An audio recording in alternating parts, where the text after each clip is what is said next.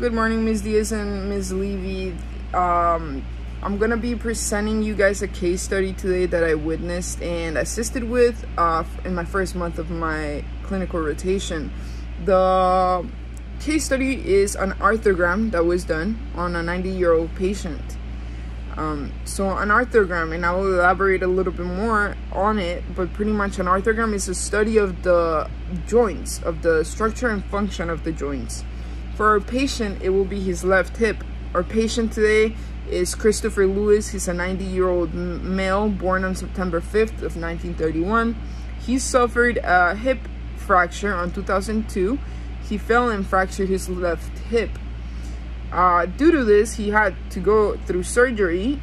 In surgery, they did screws and rods, and I'll show you guys what that looks like. But ever since then, and even with a successful surgery, he's been experiencing a lot of pain on his hip.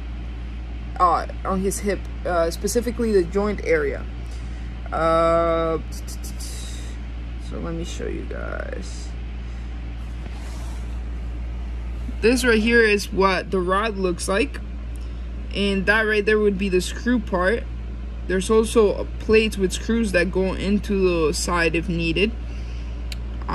What we're looking at here, this is the femur. That's the greater trochanter. That's the lesser one. This is the head, and the acetabulum is what it's fitting into. So yeah, that's what it looked like for a patient as well when he had surgery in 2002. That does not stay in there forever.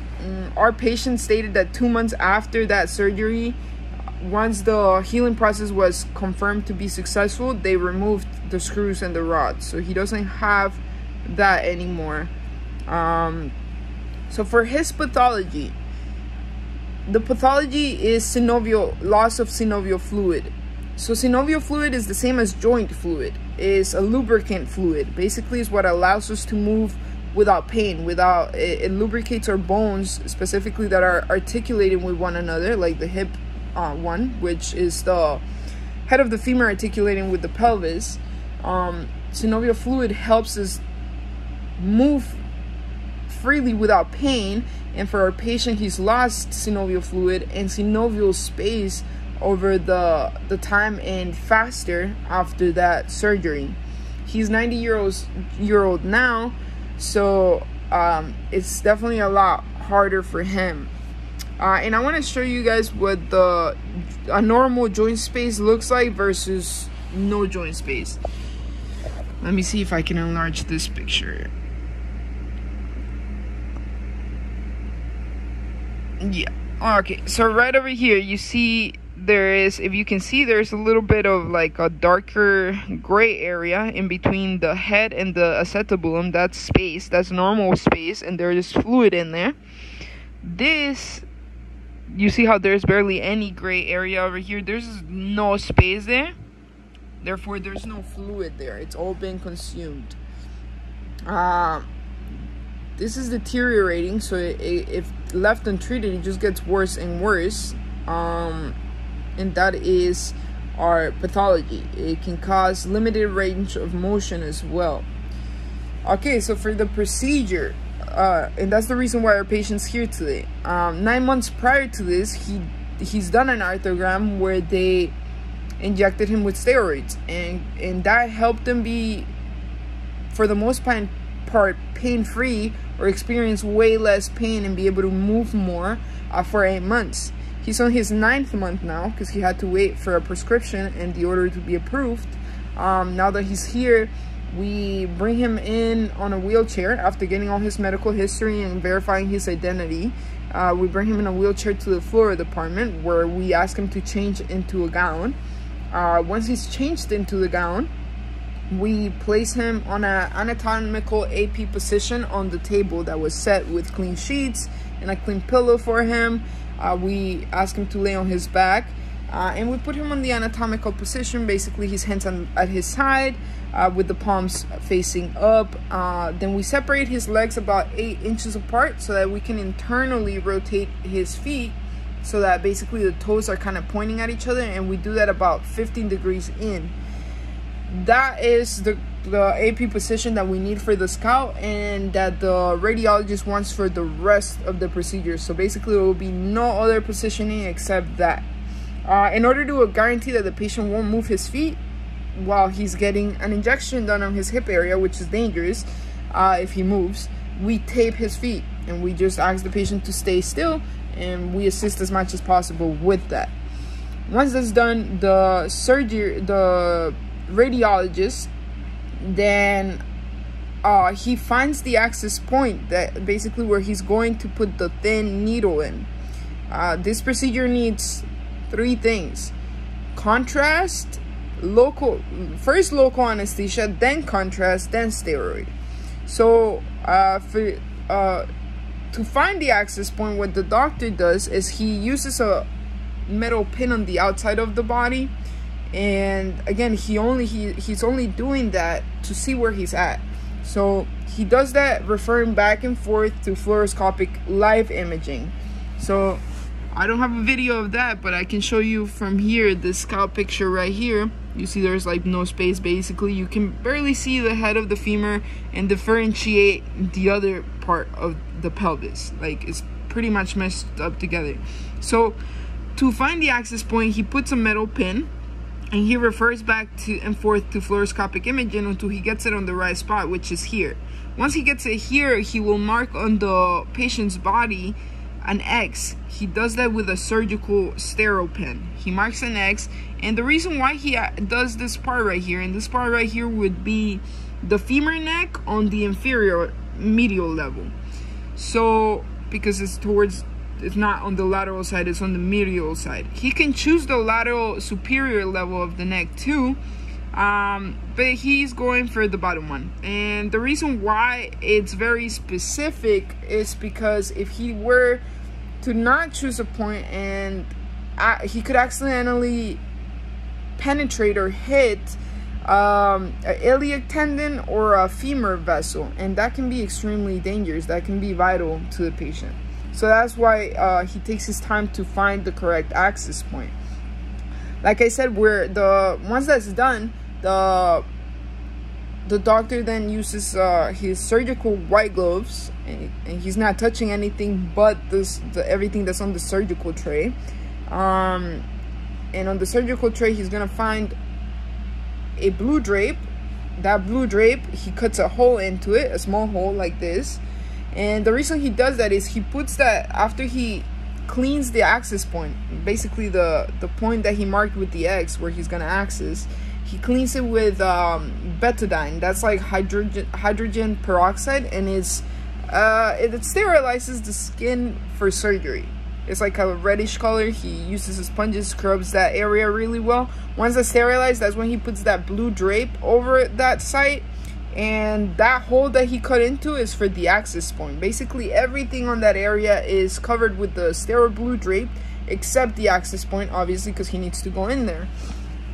Once he's done that, he's going to use a long, thin needle, and I will show you guys what that looks like on video.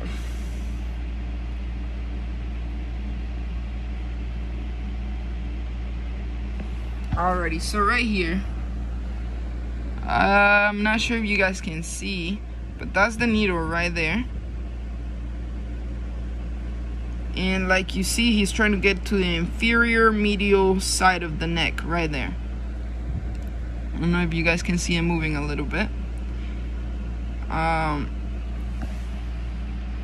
He finds that site after, first, like I said, there's betadine to clean that access point, and then local anesthesia as well to numb it out. Once that's done and he finds the correct site, and he knows that the needle, again referring back to fluoroscopic imaging, he knows that the needle is in the spot that he wants it, he's going to inject contrast. And I'll show you guys. I took these videos from the procedure with the permission of the radiologist and the tech involved.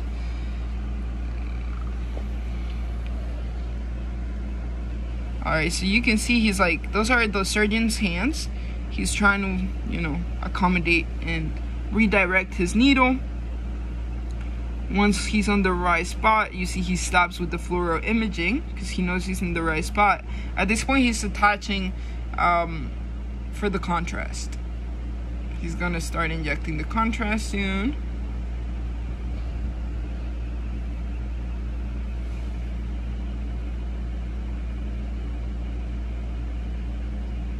So right there, you see the other tube, that's what he attached. And you see how the contrast is spreading?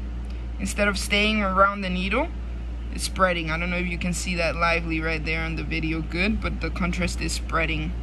That is a suggestion of a good injection. And look at what that looks like. You see all that white now? That's inversed. That's the contrast. That's not air, that's contrast. So the reason he knows that the injection went well is because instead of the contrast staying right around the needle, it spreads all over the joint surface area. And that means that's good, it went well.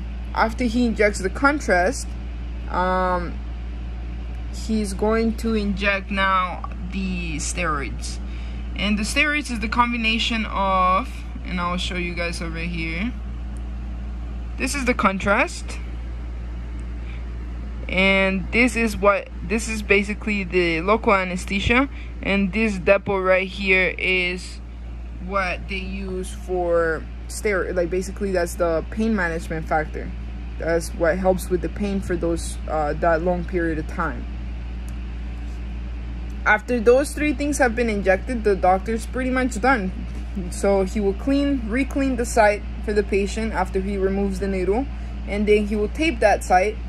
We slowly helped the patient up. We grabbed his head. We sat him up before we let him try to stand up or anything. We sat him up for a couple minutes, make sure he's not dizzy and he's good. Then we helped him, you know, get clothed again, like with his clothes, put his clothes back on. And then we wheeled him back to the waiting area outside the fluoro department where he'll be checked out.